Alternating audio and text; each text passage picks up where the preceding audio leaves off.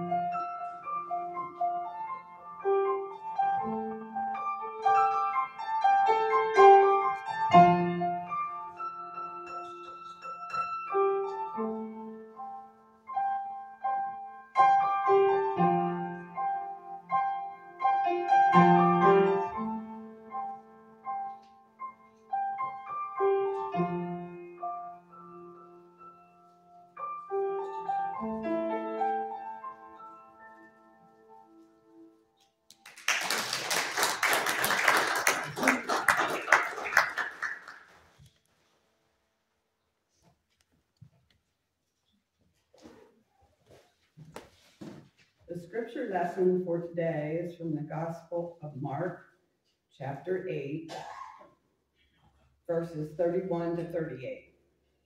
Then he began to teach them that the Son of Man must undergo great suffering and be rejected by the elders, the chief priests, and the scribes, and be killed, and after 3 days rise again. He said all this quite openly, and Peter took him aside and began to rebuke him. But turning and looking at his disciples, he rebuked Peter and said, "Get behind me, Satan, for you are setting your mind not on divine things, but on human things." He called the crowd with his disciples and said to them, "If any want to become my followers, let them deny themselves and take up their cross and follow me.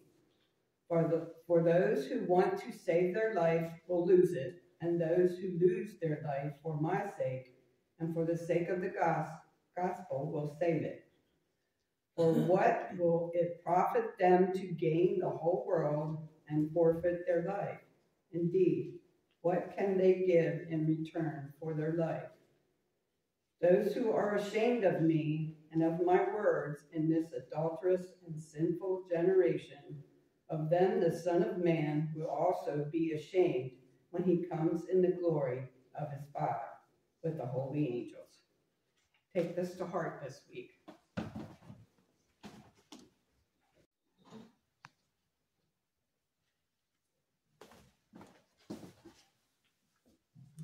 Good morning. Good morning. Let us go before our Lord in prayer. Gracious God, we're so thankful that we can gather in your name today and that we can gather to worship you and to thank you for your loving presence in our lives. We ask that in this service today, that your Holy Spirit will speak to our hearts through the words of song, through the words of scripture, through the words you've given me. And may all that we say and all that we do bring you honor and glory and praise. For we ask this in the precious name of Jesus. Amen. Mark Twain once wrote, "It ain't those parts of the Bible that I can't understand that bother me. It is the parts that I do understand." I would imagine we can all relate to that, for there are many parts of the Bible, even biblical scholars aren't sure how to fully interpret. But then there are those passages that are so plain, so clear, and so easy to read, we can't miss them. And they are often the ones that bother us too, especially the ones that challenge us, that make us uncomfortable. Those are the ones we need to deal with, yet often we want to avoid them. And that's where we are today. For these verses from the 8th chapter of Mark are not easy to read and even more challenging to follow. But we need to begin a few verses before this passage where we find Jesus asking his disciples who people and they are saying he was. Peter, of course, gave the right answer, "You are the Messiah." Peter, had his own definition of what he meant by that. For Peter and the other disciples, Messiah meant the answer to their prayers, the answer to their problems. The Messiah would make everything right. Like a warrior, he would come in and take care of the Romans, and their lives would be easier. He would save them. Then everything changed when Jesus told them what was going to happen, how he would be treated, how he would die, and then rise again. It is no wonder that Peter rebuked Jesus, that he took him aside to set him straight. It's surprising that Peter would rebuke his teacher and rabbi, but this was too much for him. He felt he had no choice, and Jesus had no choice but to set Peter right. You see, it is here in this chapter of Mark that everything changes, as Jesus calls the disciple and the crowd to him and explains just what it means to be his follower. He explains what it means to bear one's cross.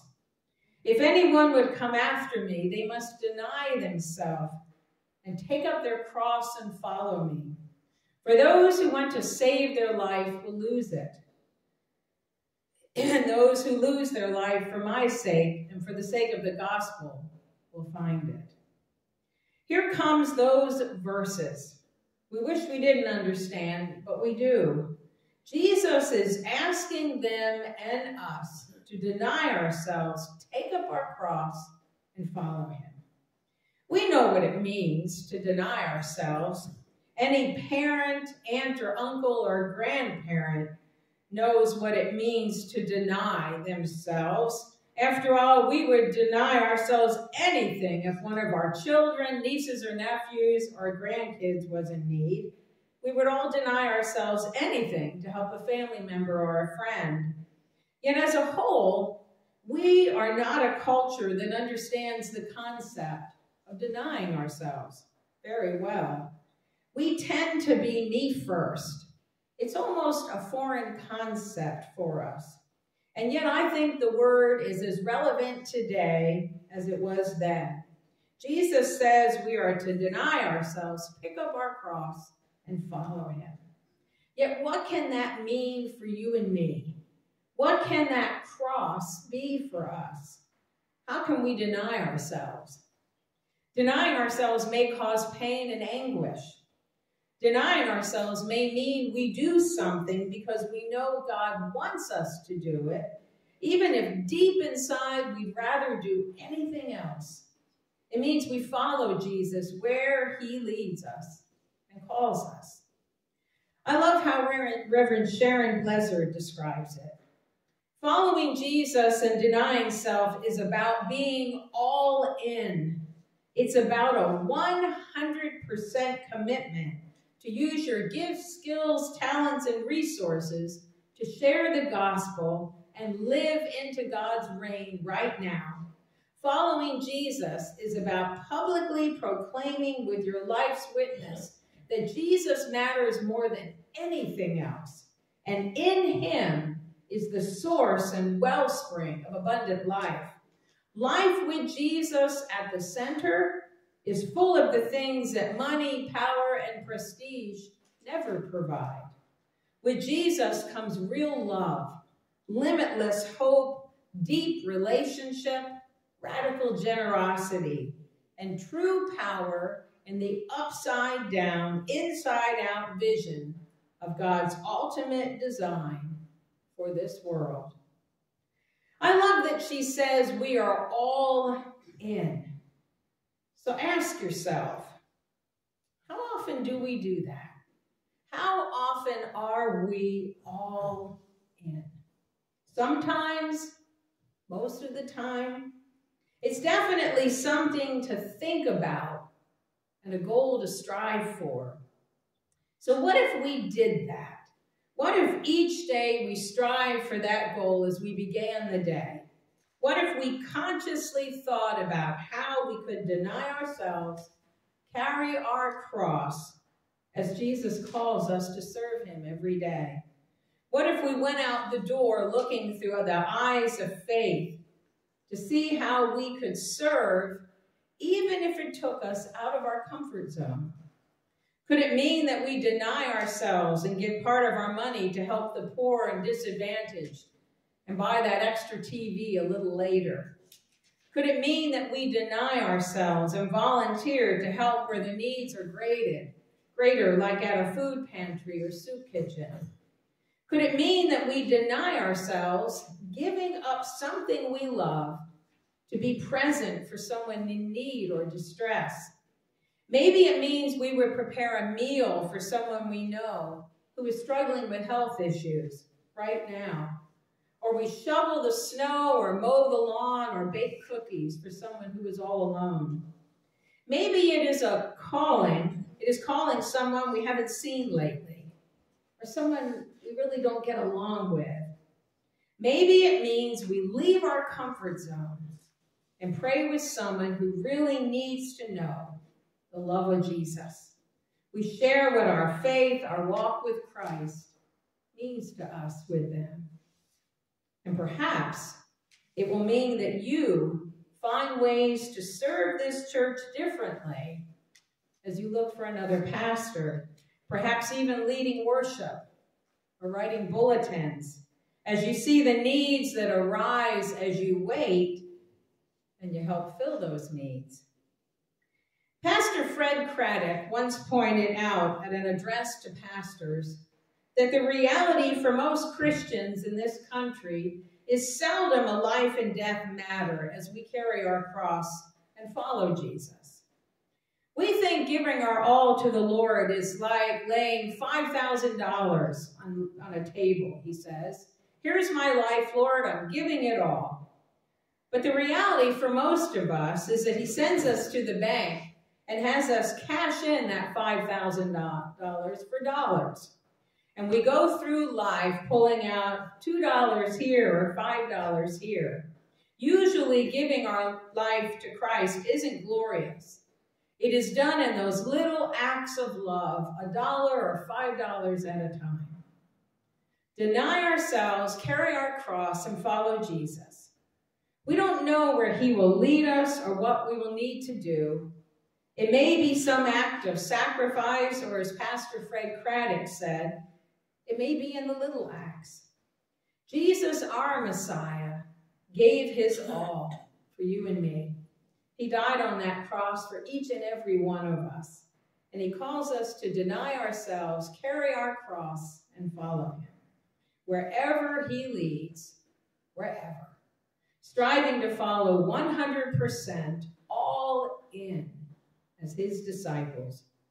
We may not feel comfortable with this passage of scripture that we understand, like Mark Twain wrote, but we don't have to be.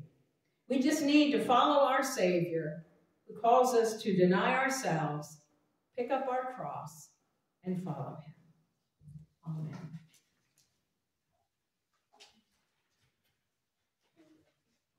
We have a rose on the altar today to celebrate the birth of Aurora Grace.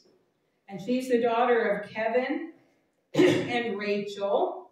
And grandparents, of course, are Sam and Robin, and there's Uncle Derek and Aunt Sarah. I'm trying not to use last names.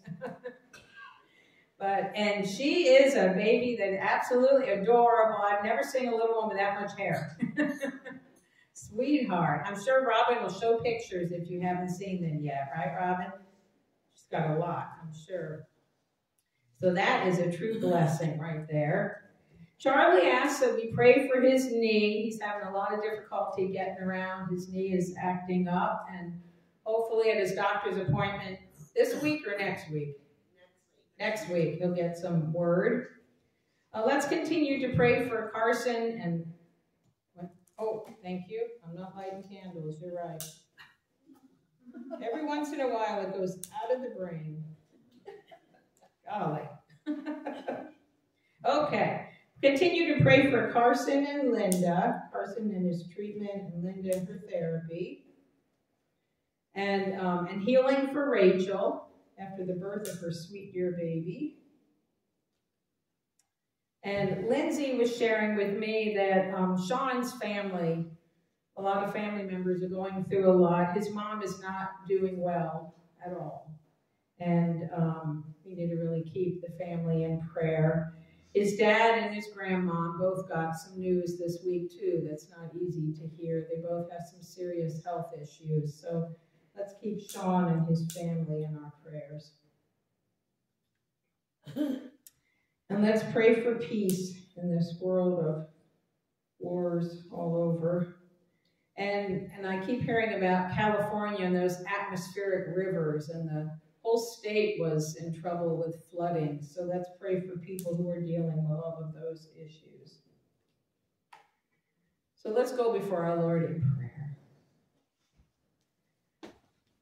Lord, we can understand what Mark Twain said, that the passages that we understand bother us the most, Because it's not always an easy thing to think of denying ourselves, picking up a cross of all things, and following you. We know what the cross means. It means sacrifice. It means maybe going so far out of our comfort zone. It makes us uneasy. But that's what you're calling us to do. You're calling us to take up that cross, deny ourselves, to put you first. I like what Pastor Sharon said, all in 100%. And you know we don't do that. None of us do. We strive to. Some days we probably don't strive to because life's hard, Lord. There's a lot going on. And we get so busy in the things that we do, we forget to think about picking up that cross, denying ourselves, and following you in every circumstance. To see through the eyes of faith what you want us to see. And then to move and make a difference.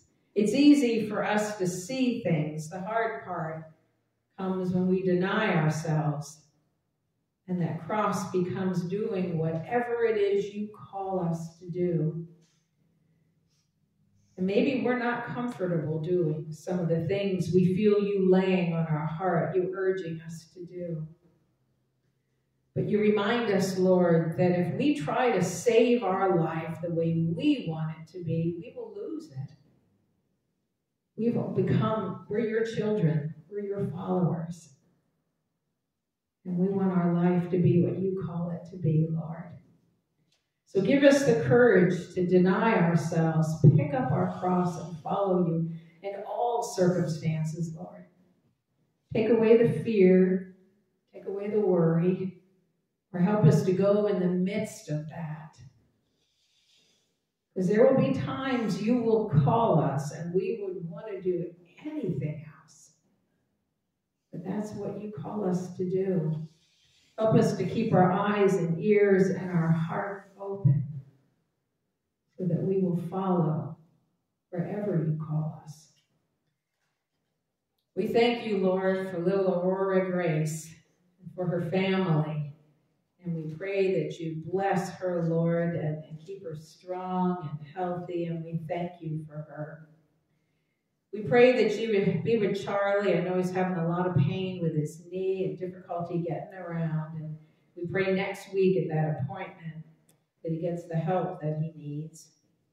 And we pray for Carson, who is going through treatment, and for Linda, who's going through therapy, that you continue to bless them both with your healing. And we pray that you bring healing to Rachel after the birth of Aurora. And we pray that you continue to mend her as well. And we lift up Sean's family and his mom, who's not doing well at all. And we pray for strength and comfort, for peace. We pray for healing for Sean's dad and his grandma, who are both found some very difficult diagnoses this week. And there's a lot this family has to deal with right now. So we pray that they will lean on you and trust in you and walk with you, Lord. We pray for peace in a world where every day on our phone, on the news, in the newspaper, we hear about one battle after another. Shootings in the street. So many things we wish we never did hear. We just pray for peace, Lord. And I lift up the folks in California who have been dealing with flooding and that atmospheric rivers, strange things happening in our environment. And we pray, Lord, that you would help them in this difficult time. Thank you that you hear all of our prayers, the ones spoken and unspoken. And thank you that you hear that we do want to follow you, Lord. But sometimes we're hesitant in certain ways, so give us the courage. Give us peace inside. Lead us, guide us. And thank you for loving us. Let us join our voices now in the words that our Savior taught us. Our Father, who art in heaven, hallowed be thy name. Thy kingdom come, thy will be done, on earth as it is in heaven. Give us this day our daily bread, and forgive us our sins, as we forgive those who sin against us. And lead us not into temptation, but deliver us from evil. For thine is the kingdom, and the power, and the glory, forever and ever. Amen.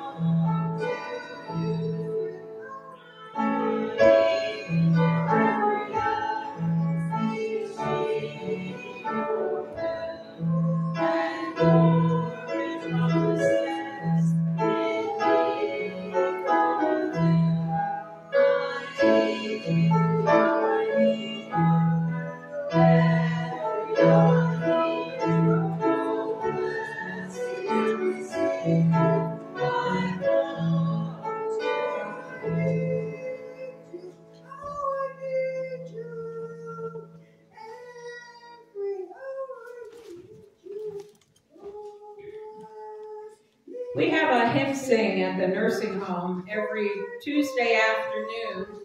And whenever we sing that song, I say, I need thee every hour, every minute, every second. It just was too long for a name. But that's the truth, isn't it? Every hour, every minute, every second, we need the Lord. And thank goodness we have him. And we can give back, not only in denying ourselves, carrying our cross, and following him, and our finances, our resources, all that we do. So let us join together in our offertory prayer. Taking up our cross means many things, and sometimes it means giving more than we planned, whether it be our time, talent, or treasure. Help us to be willing to take up that cross as you call us, so others will know they are loved. Use this offering to further your kingdom, for we ask this prayer in your holy name. Amen. This past Thursday, we had our first Lenten service, and a few of us were there, and I think it was really nice. Right, Sandy? And my daughter preached, and not just saying this because I'm her mom, but she was great. She was really, really good. And we're going to make sure that the services each week go on our Facebook page, okay? Because these are all but one, I think, are students seeking ordination, looking for calls. So it's pretty exciting. And it's Thursdays at 1 o'clock, and the schedule's out on the board out here. Today we're having choir practice after worship. And Monday morning at 10:30, we'll have Bible study in my office. And the papers for filling out for the search committee questions are at each door, so don't forget to fill them out. Next Sunday, March 3rd, there will be a chicken barbecue meeting. And sorry, I went ahead on the Lenten services, but Spring Davidson will be the leader next week. And we're hoping to fill up the church with flowers again, because Easter will be here before we know it. And I have one last announcement. When we were talking about Monday, Thursday one day, somebody said, we ought to do the Tenebrae service again, where a few people took a part. And I said, sure, we should do that. Now, those of you who were there know that we had, I believe it's 7 parts. And it's called Voices from the Cross. There's Judas, Peter, the Roman soldier, thief on the cross, Mary Magdalene, Joseph of Arimathea, and Mary, the mother of Jesus. And 7, I think it was all ladies, took part and did an absolutely wonderful job. And I thought it'd be nice if we did that this year for Monday, Thursday. So if anyone is interested, come up to me and let me know. I have the scripts with me, so you don't have to memorize it. And I have costumes from the nursing home that you will wear, and props. And you just have to read it. You don't have to, memorize, because I don't memorize. I would never ask anybody to do that. But if anyone's interested, come up and let me know.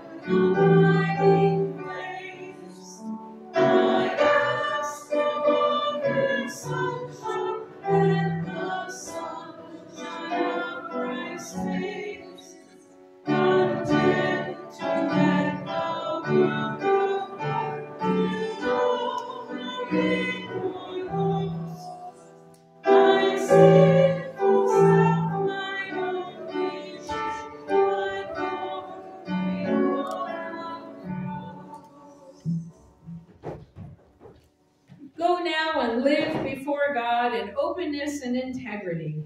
Set your minds on the ways of God, not clinging to your own life, but taking up your cross and following Jesus. And may God guide you on your mental journey. May Christ Jesus walk with you ever, guiding and leading you. And may the Holy Spirit make you grow strong in faith and lead you in the ways of righteousness. We go in peace to love and serve the Lord. Amen.